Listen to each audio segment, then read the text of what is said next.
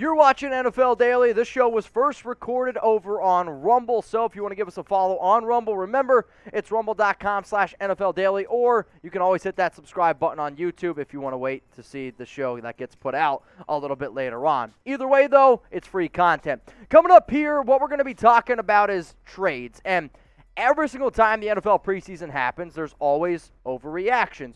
What I'm going to do is I'm going to talk about 7 NFL players that could be traded after the first week of the NFL preseason, because sometimes coaches get eyes on certain guys, and they're like, you know what, that's the player we're going to roll with. And then with a new regime, sometimes you ship on some other dudes out. The first player I'm going to bring up here that could be a potential trade candidate is Pittsburgh Steelers quarterback Mason Rudolph, who honestly thought he played pretty well against the Seattle Seahawks. 9 of 15, 93 yards and a touchdown. The issue is this: Kenny Pickett also played well.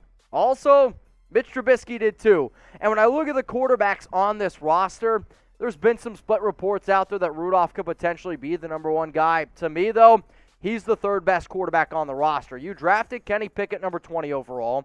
You signed Mitch Trubisky in the offseason. Why? Not because you're confident in Mason Rudolph, because you valued that those players were better than the players you already had on your roster. So if right now you can move on from Rudolph, get a 5th-round pick for him, I think that you would have to consider that if you're Pittsburgh. If the Steelers do pull off a trade like that, if any of the players that I mentioned on today's show get traded away, we're going to make a video about it. So subscribe to Chat Sports for the best NFL news coverage. I promise you, we're going to keep you guys up to date. Let's go to the next player here on our list, and it's Alex Leatherwood, offensive tackle for the Raiders.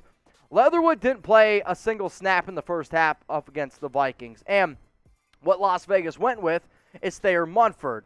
There were reports that Munford, who was drafted in the 7th round out of Ohio State, could actually start to get starting reps at right tackle. Considering the fact that the new regime and Josh McDaniels, Dave Ziegler drafted Munford, and they didn't draft Leatherwood, it is raising some concern for some people out there. McDaniels did say that he just wanted to see Munford work in with the starting unit. But you know what, though? I feel like if you knew what the starting unit was, then Leatherwood wouldn't be playing in the 3rd quarter. Now, as it stands right now, I do still think that he is the favorite to start at right tackle. But there have been some legitimate rumors out there that the Raiders could potentially add another offensive tackle to play on the right side because they're not exactly thrilled about what they've seen so far. Leatherwood, though, is a player to at least keep in mind in terms of being on the trade block. Let's go to New York. We're going to talk about wide receiver Kenny Golladay, and to me, this just seems like a situation where Golladay doesn't look like he wants to be a Giant. Like, his effort yesterday, I don't know if you saw the deep pass back of the end zone. I think if he dives for that football, he catches it and it's a touchdown. He was targeted 3 times, had 1 catch for 6 yards. The Giants paid this man a lot of money to be that number 1. He didn't have a touchdown last season. He was targeted 76 times, 521 yards. He's had injuries throughout his entire career, but why am I going to keep an injury-plagued receiver that's kind of acting, in my opinion, right now like a little bit of a diva who looks upset that he doesn't want to be out there? So for me, if I'm a team and if I'm the Giants and I can get at least a draft pick for him, I get you want to try to build around Daniel Jones. But if you're going to get the effort that he showed in the NFL preseason game, he shouldn't even be out there on the field as far as I'm concerned. If you guys like free and uncensored content, seriously, give us a follow on Rumble right now. This video was released on Rumble before it was put out on YouTube.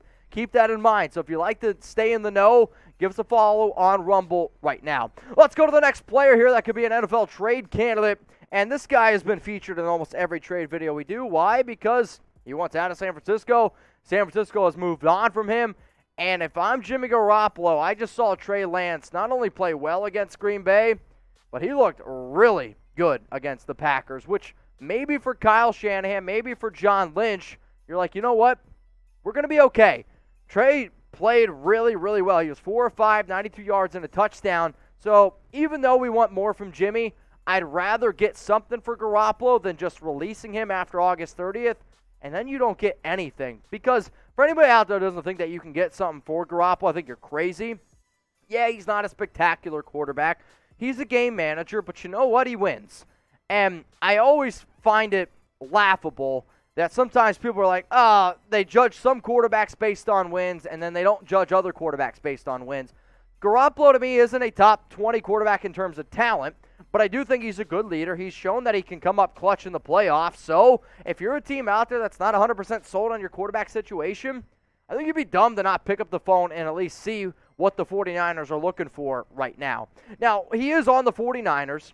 It sounds like he's not going to be on the team after August 30th, but the question is, what team does he play for? Because the team that I think makes the most sense is the team that's in their division, the Seattle Seahawks.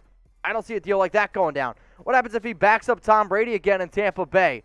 I mean, I've seen some people say, as bad as Nick Mullins and Jarrett Stidham be, should the Raiders go out and get Jimmy Garoppolo? If he's released, I mean, if I'm McDaniels, I think you at least pick up the phone and say, hey, Garoppolo, you want to come to Las Vegas? You want to be a backup to Derek Carr? All of those are possibilities, but I want to know, where will Jimmy G play in 2022? Next player coming up here on my NFL trade candidate is going to be Tyler Johnson. And sometimes players can get extra trade value if they play well. Thought he looked pretty damn good against the Miami Dolphins. 6 catches, 73 yards in that preseason Week 1 game. The issue for Johnson is he's going to be buried on that depth chart. You got Julio Jones, Mike Evans, Chris Godwin.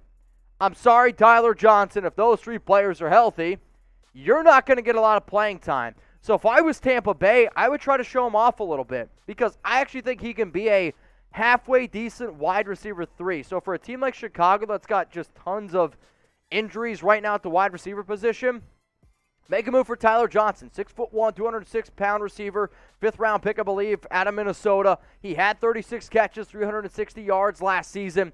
You can get some talent here, especially if you can get a 6th-round pick for a player who's probably not going to get on the field that much. I think you should try to do it. Let's go to the next player here on my list for trade candidates after preseason Week 1. It's Raiders running back Kenyan Drake. And when you look at the Raiders depth chart as it stands right now, he's actually listed as the RB4 behind Zamir White, behind Brandon Bolden, behind Josh Jacobs. Also, though, the Raiders restructured his contract this offseason, so it doesn't really make sense to cut him because the Raiders eat $8 million. But if you trade him, you only eat 1.1, you save 2.75. Sure, you're going to have to eat some money in 2023, but this Raiders staff is worried about him right now. Also, there were reports before that preseason game that Ameer Abdullah could potentially play a James White role. You know who the only running backs that didn't play in the preseason game? Josh Jacobs, Brandon Bolden, and Ameer Abdullah. Could that potentially mean bad news for Kenyan Drake? I mean, I think we should at least talk about it because when you look at his contract restructure, it's a lot easier to move on from Drake in a trade than it is to cut him, which makes him a trade candidate in my book.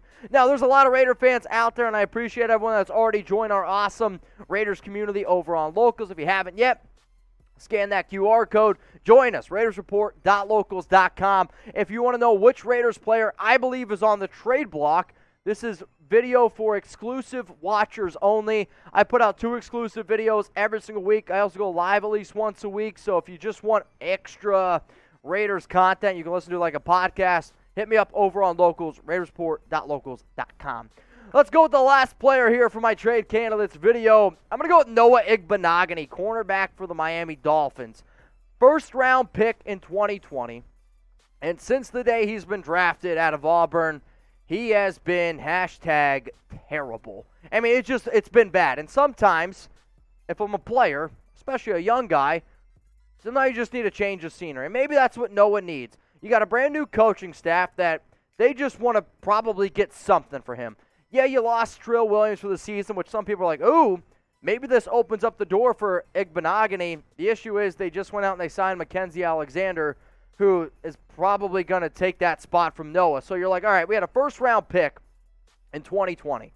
If he's a roster bubble candidate and he might not even make the team, why would you not try to make the deal for him, right? I mean, the Seattle Seahawks, they were just about to release, and I can't think of his name right now, and then they traded him for J.J. Arcega-Whiteside. So, Amadi, that's who it is, Amadi. Sometimes that's what NFL teams do. They're like, all right, let's try to release this guy, and then you end up trading him away.